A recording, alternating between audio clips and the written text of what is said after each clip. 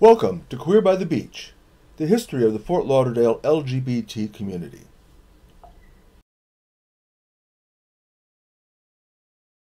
For those of you familiar with the history of South Florida, you know prior to the 20th century, this area was a very thinly populated land of mangrove swamps, pine forests, and a long sandy coastal beach. The South Florida we know today was the creation of Henry Flagler, the Standard Oil tycoon who built the Florida East Coast Railroad in the late 1890s. This connected Florida with the whole East Coast. Flagler built grand tourist hotels in Palm Beach and Miami. If you look at this early map of the East Coast Railroad and the railroad schedule, you note the fact that Fort Lauderdale is not a very prominent part of that picture. In many ways, Fort Lauderdale is stuck between Miami and Palm Beach. And in many ways, that's the story about early Fort Lauderdale. We were just a stop on the railroad from Palm Beach to Miami. This area was a very important agricultural area for growing winter vegetables, tomatoes and green beans. As you can see from these pictures, the farms were very large. Looking at this photo, if I were to guess we went out to the same spot today, we would see houses going on forever and ever. Another important factor about early Fort Lauderdale history is that many of the people who lived here were black. They were from North Florida, Georgia, and Alabama, and were farm workers. Although many of them were seasonal, many of them also moved here. You begin to see the emergence of a black community very, very early in the history of Fort Lauderdale.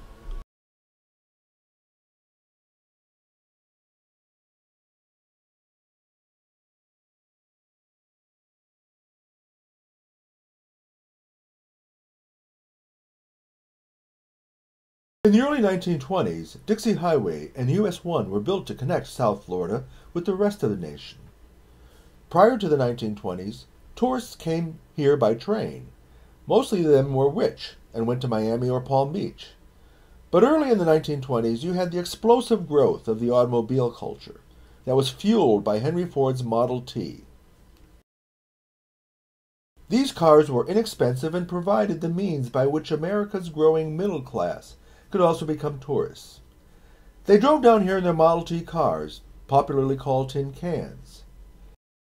Many parked the car alongside the road in Fort Lauderdale, set up a tent, and stayed here for weeks, creating what was then called tin can tourist camps. Fort Lauderdale, compared to Miami and Palm Beach, was a popular destination for many ordinary people from the north seeking the balm of warm winter weather. In 1926, a major hurricane hit South Florida. It did a great deal of damage to the area. Following the hurricane, unfortunately, was the Depression, which wrecked many people's lives. In the early 1940s, with the advent of World War II, South Florida became a very important part of training military people for the war. In Fort Lauderdale, you had the development of a Navy station. You also had the construction of a major air station. Along with this, you had the development of infrastructure, that is, roads, communication, and housing for the military personnel.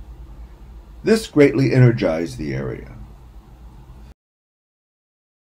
One of the big stories of South Florida is a tremendous population growth that had occurred over these years. In 1905, Broward County was actually part of Dade County, and thus is not on the table. But by 1915, it became a county, but it only had 4,000 people. It was the third least populated county in South Florida. However, in the years 1920 to 1945, you had tremendous growth. Broward grew over 900% to a population of 50,000. Now, 50,000 people, by today's standards, isn't very much. But nonetheless, this sort of shows that population growth was an important aspect of life down here. It offered both many opportunities, but also put pressure on all kinds of civic services such as police, health services, fire, and so on. There was thus a constant churn in this area. By the 1940s, Fort Lauderdale had developed into a medium city with hotels, businesses, and neighborhoods. Down the road you had Miami, and of course Miami was the star of the universe in South Florida. Up until the 1970s, Fort Lauderdale lived in the shadow of the much larger Miami, which had a far more prominent national profile. Much of the advertising and media depictions of South Florida focused on Miami. I'd like to take a moment and talk about Miami, particularly how queerness was a part of the city from the beginning. One of the first large buildings created in Miami around 1910 was Vizcaya. It had gardens and very elegant interiors. You might even want to say it had a kind of queer environment. It was built by the wealthy northern industrialist James Deering, a lifelong bachelor from Chicago. Paul Chafflin, the designer, helped build the interior. He also was a lifelong bachelor. Deering invited one of his friends, the artist John Singer Sargent, to come down and visit Vizcaya. Sargent was very impressed with Vizcaya. He painted a number of watercolors of the buildings and gardens. He also painted a number of pictures of the Bahamian workers who helped build Vizcaya. Suffice to say, Sargent was also a bachelor.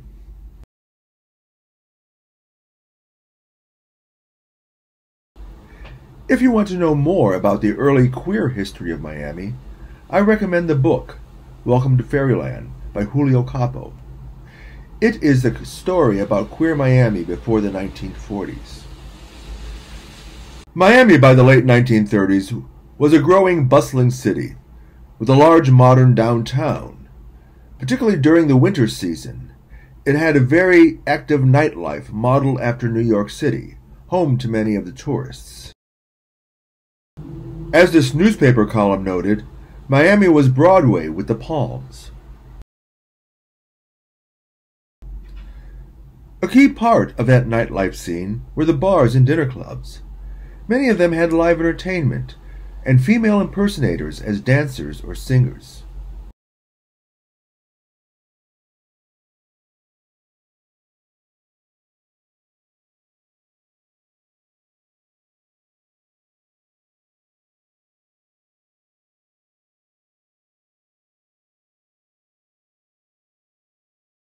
You also had them in Miami.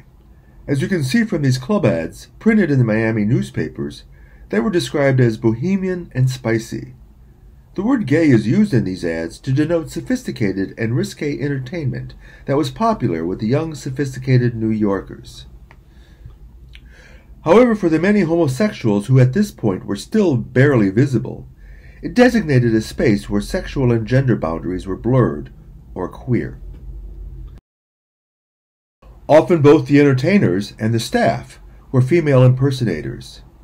Here, homosexuals could meet other highly closeted homosexuals like themselves. A very prominent and popular pansy bar was Club Ha Ha. It originally started in New York as a musical revue featuring female impersonators. It opened in Hollywood as a club in January 1935. It was the first gay bar in Broward. At this time, Hollywood and Hollandale were part of the Miami nightlife and entertainment orbit. Hollywood opened a dog racing track which was popular with the tourists. Club Ha Ha opened across the street from the track. Prominently featured at the club were two popular female impersonators, Jackie Maine and Johnny Magnum. They were prominent figures in the history of female impersonation. As you can see, they present themselves as very elegantly feminine. I'd like to take a moment to talk about female impersonation. When we talk about female impersonators today, we typically think of drag queens. But female impersonators have a long and distinguished history of theatrical performance going back to the 17th century. It was seen as a very professional career and activity. Basically, the people who performed as female impersonators were very talented and took impersonation very seriously. It's useful to think about female impersonators on a continuum, with the sophisticated, elegant, feminine impersonators like Jackie May on one end, and the far more raunchy, explicit, highly sexually transgressive drag queens of today on the other end. During this period, the early 1940s, and in the midst of World War II, a number of military training bases were built in Miami and Fort Lauderdale. These pansy bars were popular with the soldiers and the Navy men, but in 1944 the military barred servicemen from this club, claiming that the place was not suitable for military personnel. Typically the major reason was that too many in the audience were gay soldiers.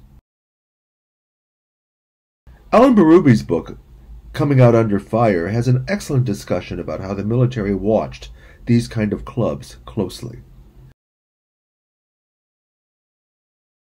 Also watching Club Haha was Robert Gore, the owner and publisher of the Fort Lauderdale Daily News. For 35 years he was a major power in Broward politics. He didn't like the fact that the club operated in Broward.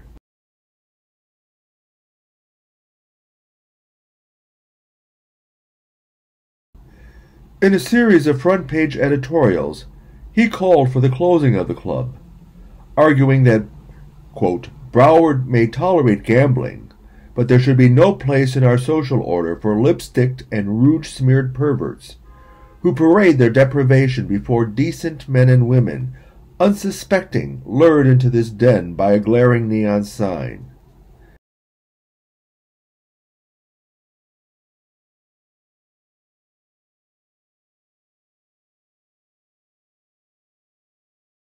Gore got Frank Tuppen, the juvenile probation officer from the Broward Sheriff's Office, to go and get an injunction to close this bar, saying that it was a very immoral place and a danger to children.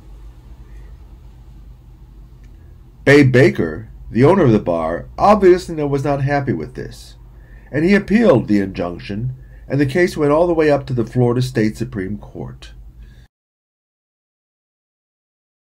The Supreme Court took all the testimony that was given about what was happening in the bar. And it's interesting to note that the major kind of complaint was not that there were female impersonators. In fact, at one point the judge said female impersonation was a legal, acceptable kind of entertainment. The big problem was the audience. It seemed to be comprised mostly of homosexuals. The judge found the show to be obscene. However, he ruled Baker could continue the shows as long as they were cleaned up. He continued his shows with the female impersonators and with the content a little toned down.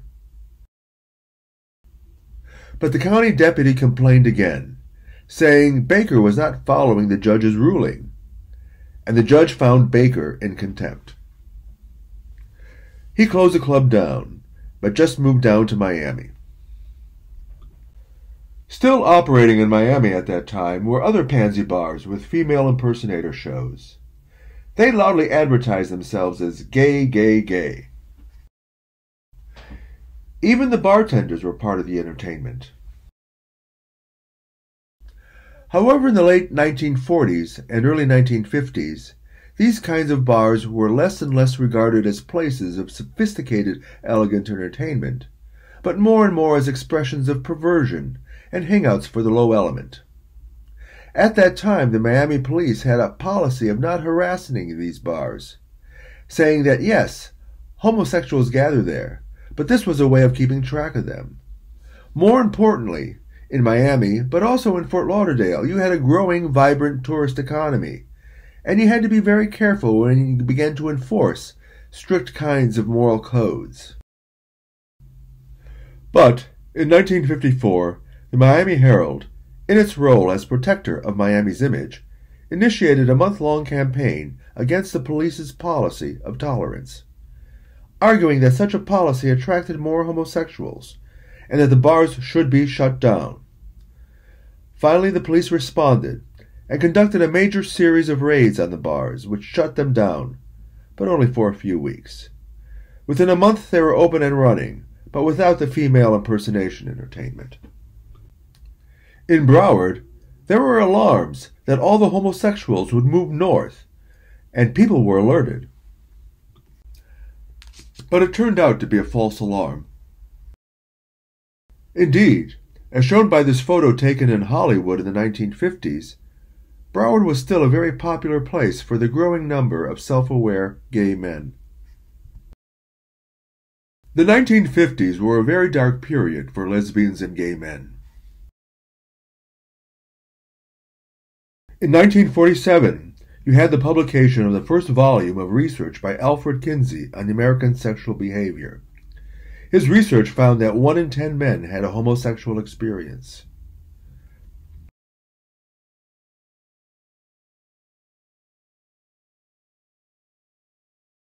The 1950s was a decade when American society was beginning to learn that many homosexuals were a part of it.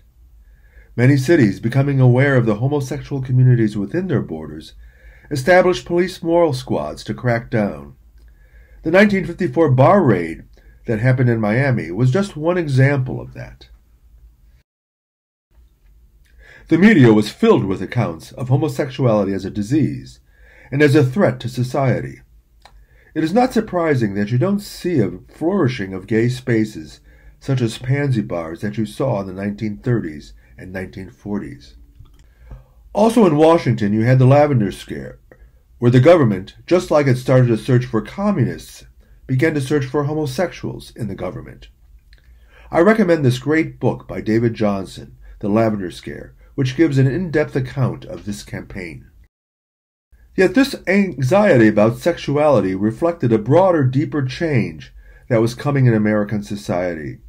Both the war and the blossoming post-war consumerist society weakened pre-war notions of sexuality and gender. In 1954, you had the publication of the first issue of Playboy. Another indication of this was the appearance of the Muscle magazine. These magazines depicted well-muscled young men and were sold to men interested in physical fitness and who worked on their bodies through weightlifting. Also, these magazines were very, very popular with homosexual men. In many ways, they were a form of erotica, a gay version of Playboy, and also another sign that despite the crackdown, the homosexual presence was there and growing. There's another very good book called Buying Gay, again by David Johnson, a professor at the University of South Florida. It's about the whole use of these kind of muscle magazines as a way of popularizing these kind of male images, and how they helped build the early gay movement. One of the most popular magazines was Strength and Health. In 1954, they featured a cover story on Al Christensen, a Fort Lauderdale resident. He owned a local gym in Wilton Manors, where he trained young men in weightlifting. He also sponsored a weightlifting team for young men. This team often trained on a stretch of beach in Dania, which they call Bosco Beach, after the gym's mascot. He also trained a spearfishing team that won a prize in a Key West spearfishing competition. Now, there is nothing in the media coverage that explicitly says that Al Christensen was a homosexual. Al Christensen was a married man, and he had a number of sons. But you can look at these photos and a person like Al Christensen and read their life in a number of different ways. He was very artistic and enjoyed doing velvet paintings. He later moved to the Bahamas, where he continued his spearfishing and his painting. Back to the magazines. In these magazines, aside from the articles and pictures about bodybuilding, you would find these ads for packages of pictures, young attractive men in various states of undress. Taking photos of naked men and semi-naked men and selling them through the mail was again a popular expression of a gay presence. You can see that a number of these photos were being done in South Florida, often using the Florida beach as a backdrop. Again, this was a fairly early form of erotica that was being produced. It was a very popular business, although you could get arrested for sending obscene material through the mail. Now at this time, another form of media practice, particularly in the local press like the Fort Lauderdale News, was to identify local young men and women who seemed to embody many of the characteristics and virtues desirable in American youth. You found this in the reporting of high school sports, civic affairs, and academics. One notable success story was L. Parsons. He was a high school student in Fort Lauderdale. He got a scholarship based on his skills at debate. He also volunteered to work for the Sheriff's Department. He was invited to address the Florida State Legislature about the need to control pornography. Even his birthday was celebrated in the newspaper. However, in the early 1960s, a different story about L. Parsons appeared. He was arrested and charged with taking pictures, some of them nude, of young men on the beach. He would drive along the beach and find these young men and offered them $5 for the picture, $10 if they disrobed him completely. He ended up having quite a collection, and he sold copies of his photos to older men through the mail.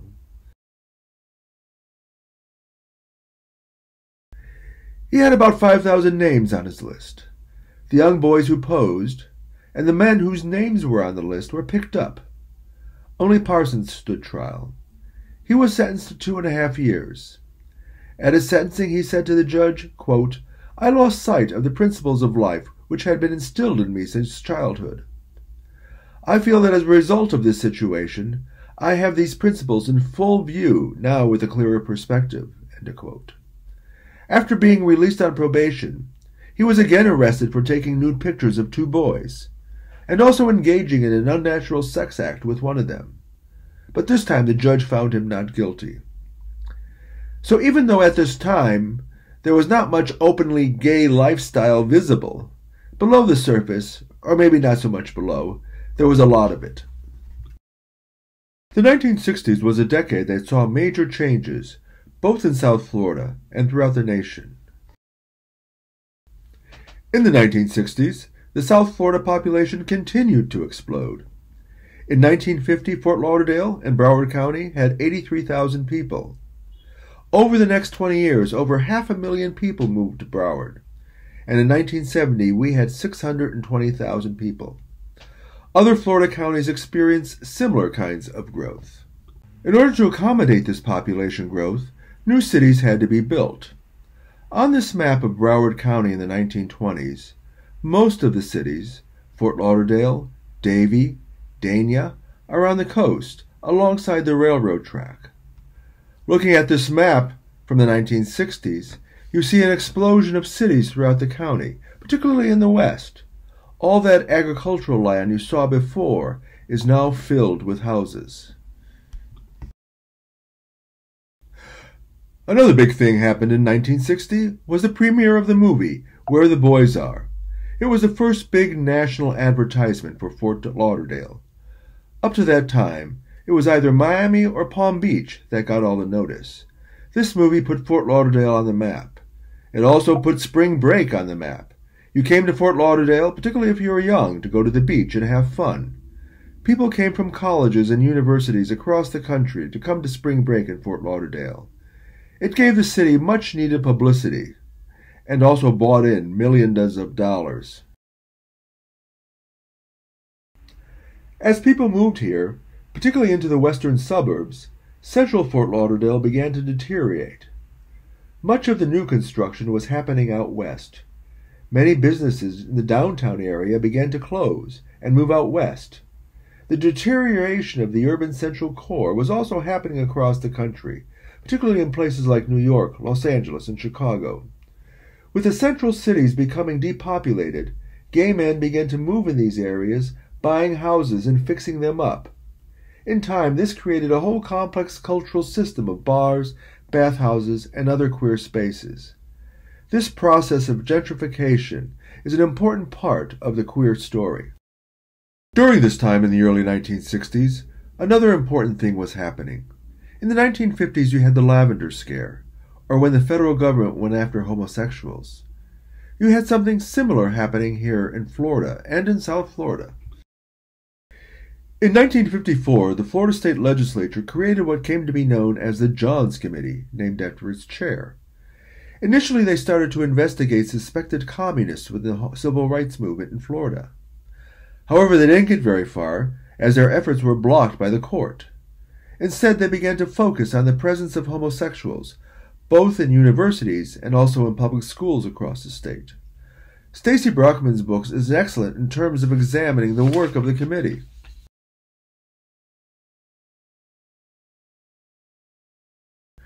Over the 8 years of their investigation, they collected a lot of information, and in 1964 they took it all and wrote it up and published it in a report called Homosexuality and Citizenship in Florida. They wanted to educate the people of Florida about the threat of homosexuality. Much as many of the publications issued by the FBI in the 1950s about the threat of communism into America, this report was meant to shock the public, get their attention, educate them, and convince them that this was a serious threat. As part of their report, they printed photos that they had in their files. They also put together a glossary of what they called homosexual terms and deviant acts. Their expectation was that people would read this, see the photos, be shocked, and be mobilized to go after homosexuals. People were shocked, however not by homosexuals, but by the fact the state legislative committee would be using taxpayers' money to print a document that had sexually explicit photos and language. The state's attorney in Dade County declared the book obscene and its distribution in Dade illegal. The book was read, but not by a concerned Florida public, but by gay men, particularly in New York, where many bought it through a gay-owned book service. By 1965, there was a growing reaction against the committee, and the publication of the report was the last straw. The committee was seen as going off the rails. In 1965, there was a move to shut the committee down, and the legislature stopped funding it. But still the echoes of what the committee had done existed throughout the state. Here in Broward, the whole impact and work of the Johns Committee was seen as still being very important to life here. Homosexuals were still seen as a big problem. Interestingly enough, the report produced an interesting series of newspaper articles about gay life in the county. The reporter went to and visited a number of suspected gay bars. The resulting articles made the gay bars sound like a very friendly social place, with both men and women. Also, the articles made the point that these bars did not break any law. But still, the fear of homosexuals was very much present. It was in this climate of fear in 1964 that the Broward School Board hired Dwayne Barker. Originally, Barker was the county juvenile officer in Dade County. He arrested L. Parsons back in 1960. He then began working with the Johns Committee as an investigator. He was one of the authors of the committee's infamous report. Officially, the primary focus of his job was checking the credentials of prospective teachers. But it soon became apparent that Barker targeted suspected homosexuals. Quote, "Effeminate applicants," he said, "are going to be turned down, whether they're proven to be homosexual or not. Even if they're straight. If they act effeminate, kids will brand them as queer by the end of the first week." In order to ensure that students would report, quote, effeminate teachers, Barker went and spoke at PTA meetings and women's groups. He spoke about the dangers of homosexual teachers and how parents should teach their children to be on the lookout for them. Barker didn't want to be perceived as conducting a witch hunt against homosexuals. The whole thing was done very quietly. When he got information about somebody suspected of being a homosexual, he would call them in and say, "I got this information about you." And typically the teacher would resign and move on. At the end, around 119 teachers quit, rather than being confronted with some kind of accusation that they were homosexuals. His talks before the PTA groups had its effect. Soon, they began to push and organize a major campaign against homosexuals. One of their goals was to shut down bars catering to homosexuals. Also at that time, there was a sitting grand jury investigating organized crime and vice in the county. The PTA and others began to pressure the state's attorney, saying that the grand jury should start investigating homosexuals. A few words about how a grand jury works. A grand jury is organized by the state's attorney, and it has 12 members. Its purpose is to investigate suspected criminal activity. One of the key things about a grand jury is that the testimony is secret. At the end of the investigation, the jury issues a report about whether someone should be indicted and brought to trial, or what other kinds of actions they recommend should be taken. At this time, there were a small number of clubs and bars serving homosexuals in Broward. A popular club was Val's in Oakland Park on North Andrews. Shortly after the grand jury announced its investigation of homosexuals in the county, county sheriff deputies and Oakland Park police raided the club. There were about 100 people in the club, and the police came in and lined everybody up, took their names, addresses, and occupations, and also their license plate numbers. However, only 4 people were arrested on very minor charges, like vagrancy. Also, the press was alerted. One of the people caught in the raid tried to escape, and then ended up kicking the news cameraman in the process.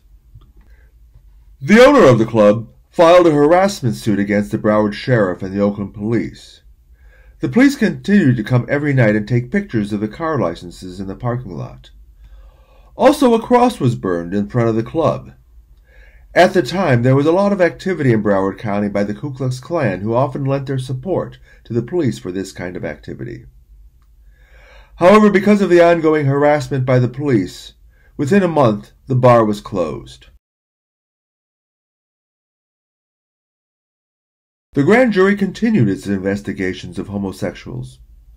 Also, the PTA continued its campaign, inviting Barker to come and speak at their meetings.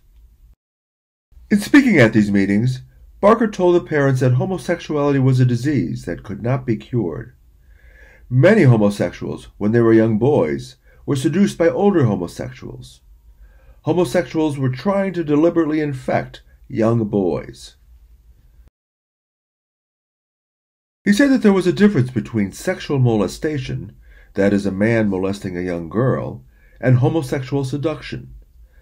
Sexual molestation was less serious. A young girl could get over it. However, once a young boy was seduced by a homosexual, it was permanent. This was the kind of picture being painted about the danger of homosexuals in Broward County. Early in spring 1967, the grand jury released its report on homosexuality. They recommended a number of actions, like publicizing the threat of homosexuals, a moral squad being created, and that police officials be educated about how to recognize homosexuals and the threat they posed. The state attorney issued a list of a number of bars that they were going to be watched, with police cars staying outside and taking down the license plate numbers. But the problem was that there was not much police could do if they found a homosexual. The sheriff called the Attorney General's office up in Tallahassee, asking for some kind of direction and advice on this. And the Attorney General's assistant basically said, quote, "A fag can't be arrested just because he's in a bar having a drink." And the police just couldn't close these clubs down. It was finally being recognized that there was a limit to how far they could go in their campaign against homosexuals. Also that spring, a new state's attorney took office, Roger Harper. He was one of the first Republicans elected here. He promised a change in the direction of the grand jury investigation. The different direction, again, was to go after homosexuals. And so he started a new grand jury with a focus on homosexuality. Now, he looked at other crimes like gambling, liquor, and possible police corruption, but homosexuality was his top priority. He hired as an investigator Frank Pinter, who initially worked as a volunteer.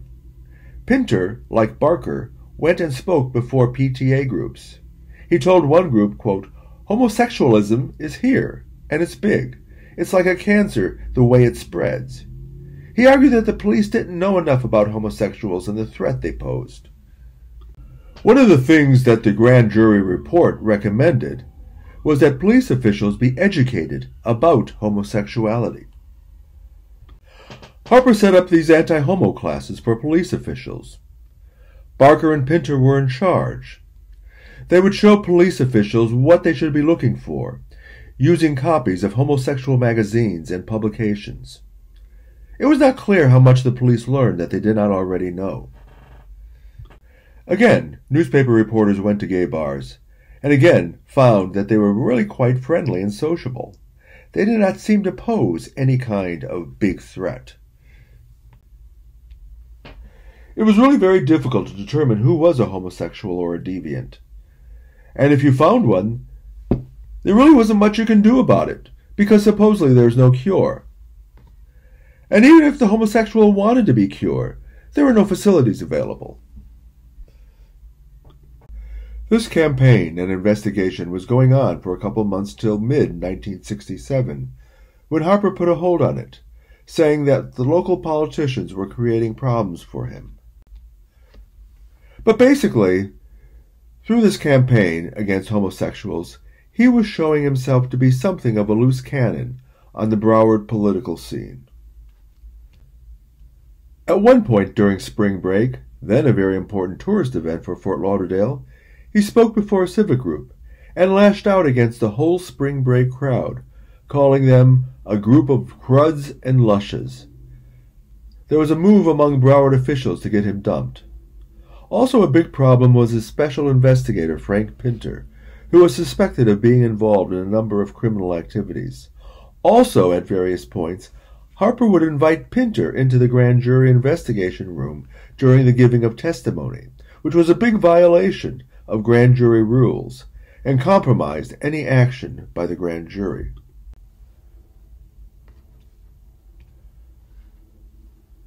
In the late summer, he was suspended by the governor for malfeasance. The stated reason was allowing Pinter into the grand jury and compromising jury secrecy. But in reality, there are many other kinds of complaints against him. After his suspension,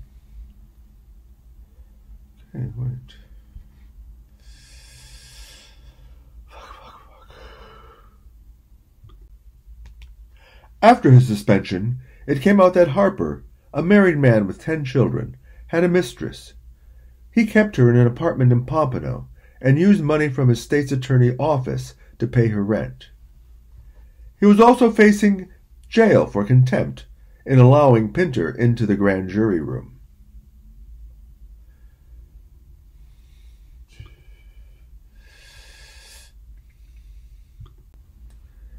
After he was suspended, his replacement, Ron Clark, who was appointed by the governor, gave a major speech about the problems facing Broward County and the state's attorney's office.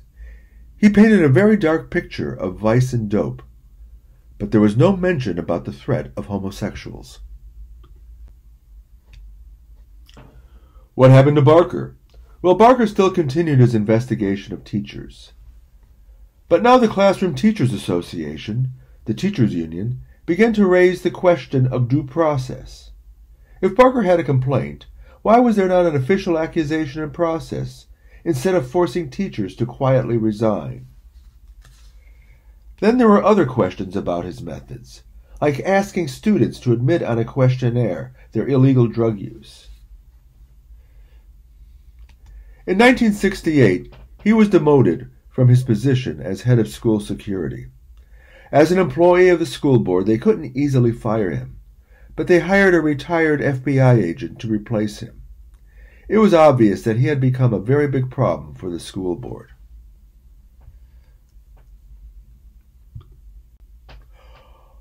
Also, remembering his earlier comments about homosexuality being worse than sexual molestation, that year his 22-year-old son was arrested for sexually molesting a 13-year-old girl. In many ways after this, any attempt to organize a campaign against homosexuals in Broward had very little credibility and wouldn't go very far.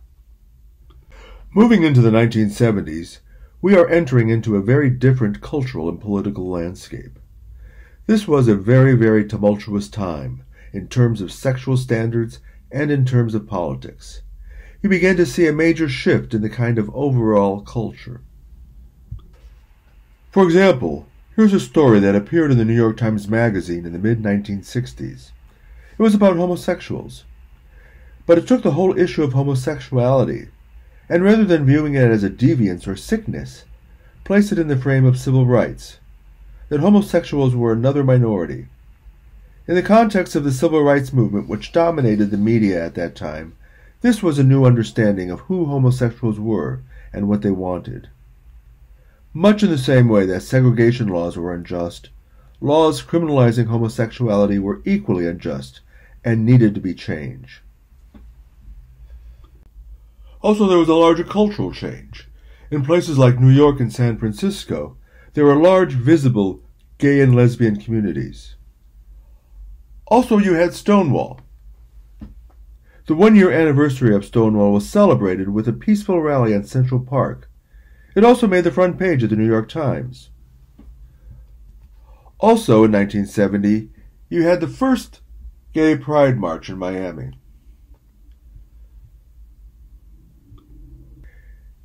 In 1972, Republicans held their national convention in Miami. This was accompanied by numerous protests. The protesters, Cubans, anti-war protesters, and gays camped out in Flamingo Park and Miami Beach during the convention. They protested the renomination of Richard Nixon. Lesbians and gay men arrived from all parts of the country to protest. This was the first national gay action. Also that year, again in Miami Beach, was a Democratic convention. But rather than protesting, gays and lesbians were a part of that convention, and a gay man was nominated for vice president. In cities across America, lesbians and gay men were getting involved in politics. In Detroit, in 1974, when the city was rewriting the city charter, local lesbians and gay activists asked that sexual orientation be added to the protected classes. With little controversy, it was. Very importantly, in 1973, the American Psychiatric Association changed its position about the mental illness status of homosexuality. Up to that point in time, it was easy for newspapers and others to say that homosexuality was a mental illness. Now they could not do that anymore.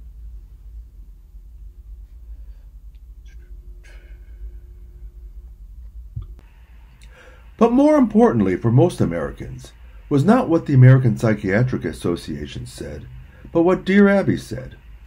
In a letter to Dear Abby in the early 1970s, a woman complained about her new neighbors, a younger and older man who had all sorts of strange people visiting them. Men who looked like women, women who looked like men, blacks, whites, Indians, and even two nuns going into their house. She was afraid that something strange was going on. She called the police, but they couldn't do anything. So she asked Anne, "What can I do?" Anne's response, "You could move." So in the early 1970s, people began to accept that homosexuals were a part of the cultural and social landscape. Here in Fort Lauderdale, a major tourist town, gays were becoming more and more visible. Local newspapers began to run stories about their presence. It's interesting to note that in the pictures, you do not see their faces, or they are depicted graphically. Also very important at that time were the gay bar guides, which showed where the gay bars were, and in Fort Lauderdale there were a fairly good number of them. One place in particular was the Marlin Beach Hotel on A1A, today where Beach Place is. The Marlin Beach Hotel was built in 1950 as a large luxury hotel. It had an underground tunnel between the hotel and the beach, so rather than walk across A1A, people could walk underneath it. There was one bar on the lower level with windows opening onto the large patio pool, and guests could sit at the bar and watch people swimming in the pool. However, in the 1960s, beachfront businesses were being hit with the same kind of problems other businesses had in central Fort Lauderdale.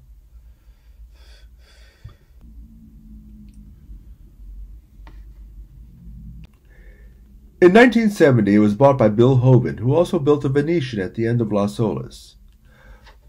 Hoven hired a young gay man from Chicago, John Castelli, to run the hotel and restaurant.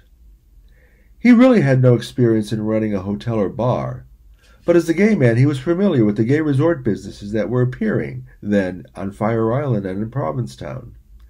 He realized that the Marlin Beach would be a great gay winter resort business. He painted the hotel pink and advertised extensively in the Northeast. Posting ads for local help, he noted, quote, "A happy attitude and heavy muscle was required." Wanting to attract a local lesbian and gay crowd, he went to the gay beach, which at that time was in Dania, along with the nude beach. It was secluded and had a lot of bushes where gay men would go there and hook up. However, the county police watched the area and made many arrests. Castelli posted flyers all around Dania Beach inviting everyone to come to the Sunday tea dances and to the beach in front of the Marlin. Both the gay beach and the Sunday tea dances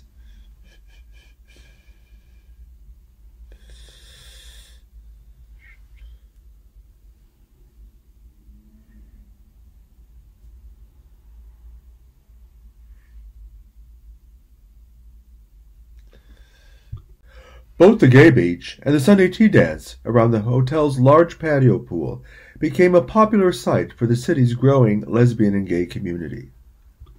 Also burnishing Fort Lauderdale's image as a gay tourist center were gay cruises. The first all-gay cruise for the Caribbean left Fort Lauderdale in December 1974. Aboard were over 300 gay men, all young, white, well-heeled, mostly from New York, California, and Florida, and mostly in the closet. Many feared that with so many gay men together, they were in for a week of bitchery, pretensions, and bad manners. In addition to the daytime pool sunning, the cruise featured a leather fashion show, a nightly celebration of upcoming 1975 holidays like Halloween and Valentine's Day, an all-night disco, and at the end of the cruise, the passengers elected from their numbers a cruise king, who was a popular but closeted soap opera star. Many were amazed that instead of the bitchery and pretensions, the week-long cruise passed in a warm spirit of moderation and mutual respect. Also in the 1970s, other gay bars and clubs began to open. They often offered entertainment. A very popular club was the Copa, which opened in 1975. They had big-name entertainment such as a disco star Sylvester and the popular drag queen Divine. Bars and clubs were becoming a very important spaces where lesbian and gay men could go and express themselves. However, there were other ways and spaces to express a lesbian and gay identity. One was the motorcycle club, like the Thebans, in contrast to female impersonators and the very effeminate type of atmosphere that you often found in gay bars. Motorcycle clubs and motorcycle bars were very masculine, and they were forerunners of the leather bars today. Also important at that time was the development of the Metropolitan Community Church, which opened in Fort Lauderdale in the mid-1970s. This provided another kind of space for homosexual people to go and feel comfortable and express themselves as being homosexuals in a religious setting instead of a bar setting. Another area of activity and space were the student groups at Florida Atlantic University and at that time Broward Community College, now Broward College. It was very common across the country on college campuses for lesbian and gay students to organize and form groups. They brought in speakers. They also did social events, such as a cabaret night fundraiser. Also, they would get involved in political efforts. Here, the student group at Florida Atlantic University is protesting the harassment of gay men on the Boca Raton beach. However, the campaigns against homosexuals that were a prominent part of 1960s politics had not entirely disappeared. In 1976, Fort Lauderdale elected a new mayor, Clay Shaw, a Republican. One of his goals was to revitalize the beach and bring in more tourist business. But when he saw the Marlin Beach, the big gay hotel, and the crowds it attracted, he thought it was a disgrace to the city. and that the whole idea of gay tourism was appalling. It would ruin any attempt to bring in the kind of respectable tourist trade, like families, he wanted to attract. Claiming that the Marlin Beach was a center of prostitution and drug dealing, he began a campaign to close down the hotel. Like other politicians before him, he called for a grand jury to investigate and bring charges against the hotel. Now, if this would have happened 10 years earlier, a grand jury would be created, and an investigation would begin. But this was the 1970s. The gay and lesbian community had become visible, active, and organized. They were aware of their position in society. The community fought back. The hotel denied the charges of prostitution, saying that they ran a very respectable business. But beyond that, they argued that their business, gay tourism, contributed to the city's financial health. For the first time, gay and lesbians were standing up and saying, "No, we're not some kind of marginal group you can ignore. We actually are an asset." But beyond this, lesbians and gay men began to protest the mayor's attack and began to organize and call for his apology or resignation. They held a rally in front of the mayor's office. This was the first time you saw the community standing up and fighting back. Police officials rejected the mayor's call for a grand jury, saying that there was no cause for an investigation. Also, the mayor's actions were generating bad publicity for the city. Finally, the Fort Lauderdale News stepped in and reprimanded the mayor, saying that what he was doing was giving the city a very bad image. He should stop. Shaw stopped, and the Marlin Beach went on to become more popular than ever. The attack by the mayor, and then the Anita Bryant campaign in Miami, caused the queer community in Broward to become more politically aware and active. Two important groups were formed. One group was the Tuesday Night Group, meeting monthly on a Tuesday night. It wasn't political in the sense of being partisan or a protest group or whatever. It was first a social group that was very popular. It provided another space and opportunity for lesbians and gay men to come together. But it also took on a number of political functions. For example, it would conduct candidate forums before elections. Also, it sponsored forums with the city police to develop a dialogue between the gay community and the police. A more explicit political group was the Broward Coalition for Human Rights. It was organized against Shaw's Marlin Beach campaign. It also organized against the Anita Bryant campaign in Miami. In contrast to the Tuesday Night Group, members of the coalition were out of the closet and very open about their sexuality. In 1980, Broward activists joined with Dade County activists to get 6 openly gay and lesbian delegates and alternates elected to the Democratic National Convention. Their success created a very important kind of political visibility. Also in the late 1970s and early 1980s, you had even more bars and clubs opening up. There was a very active bar scene, with bars and clubs appealing to all segments of the community, both men and women. Also a very active place was the Club Bathhouse. It was run by Jack Campbell, who was a very important community figure. He donated large amounts of money to both local and national gay and lesbian causes. We think of bathhouses today as being very sleazy, someplace you don't want to go. But back then, it was a very big social hub. They would actually invite candidates to come and speak to the people there. In early 1982, the Miami Herald ran a series about the gay community in Broward County. It described how here there was a gay mecca. Lesbian and gay people were not marginal anymore. Their presence was very strong and powerful. It noted how gay businesses were an important part of the county's economy.